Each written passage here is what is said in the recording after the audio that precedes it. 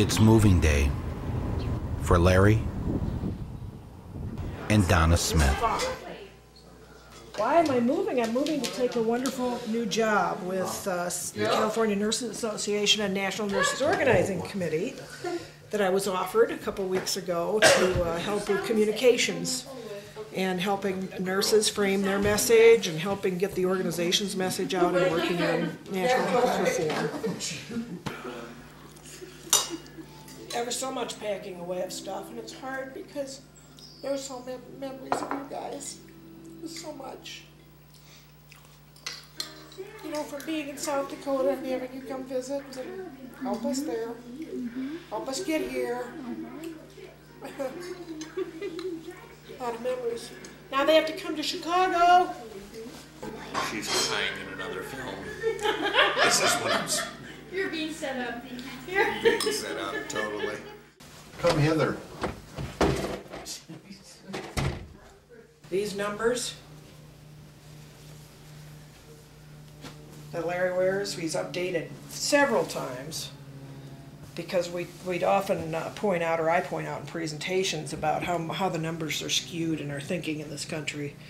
Because although it's tragic that we've lost 4,000 Americans more now in Iraq, and an estimated 1.2 million Iraqis lost, and an incredible price economically. We also are losing, if we just start the clock ticking, the day we invaded Iraq, this time, March 19th, 2003, we've lost over 110,000 human beings in the United States due to the healthcare crisis, due to a lack of access to quality care. We first got them in Manhattan on a bus, a shrink-wrap bus for the California Nurses Association. I often tell the story in my presentations. We pulled up at the Ziegfeld Theater in Manhattan to see SiCKO, and on one side of the limo was this wonderful red carpet with hundreds of photographers. But on the other side of that car, out the right side, were these awesome people cheering and screaming. What do we want? Healthcare! When do we want it? Now! With all these red scrubs and t-shirts on. We didn't know who the heck these people were.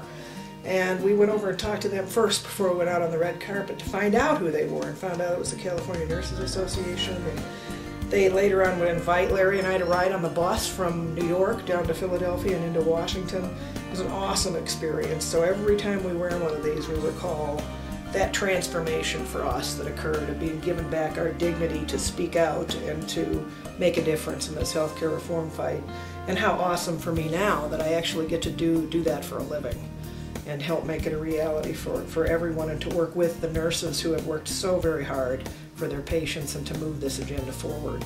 As soon as I drop her off at the airport, I can come back to packing and watching the golf tournament.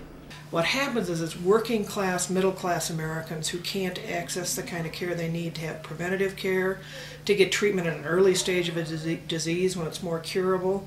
So it's our neighbors, our families, our friends, people who are hardworking and doing what they were asked to do as Americans who are dying. 112,000 of them in the last 5 years, and it's truly tragic. And you know, you pack one box, and then you watch the golf tournament for an hour. Pack another box, and then watch the golf tournament or Chicago. And I do believe if the American public really would wrap their minds and hearts around that number, it would make a difference.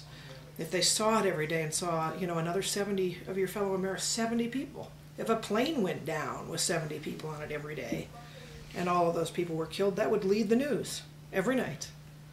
And so I think that's one of our tasks, one of our jobs, those of us who advocate for healthcare reform, is to make sure that it leads the news, so that we start putting the right frame on this problem, because it's not just a problem of ethics, it's not just a problem of money and of finances, it's a problem of people dying, of people losing people we care very much about. Hi! Shiner, you're not going to eat this morning. I put my jerk on this already. Is she? She's on day 3 of antibiotics.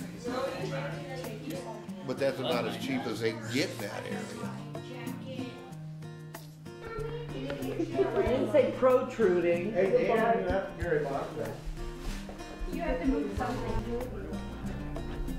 two just stop crying already. Yes, we will. That's our thing. You keep your mama safe, okay? You gonna come see me in Chicago? Yeah. Yeah, you promise? Mhm. Okay, thank you for letting me stay in your house when we stay. Okay? Okay. I want to. Be safe, honey. Okay. Is that too big for you?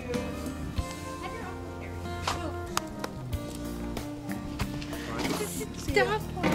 Love you too. Bye. I think it'll be better actually for him to have somewhere nice to come visit, and he'll enjoy coming to Chicago. You take 2 tablets twice a day, and I already gave them to you this You morning. mean when one? You got up. 2 Mucinex. 2, 4 altogether? Bye-bye. I love you. I love you too. See you on the Chicago side. Okay, call me. Okay. Call me just before you get on the plane. Okay. Call me to my cell phone to see if I know how to work. Okay, but you probably don't have it charged. Probably. Okay. I love you. Okay. Bye. No more kisses. She's 3 over.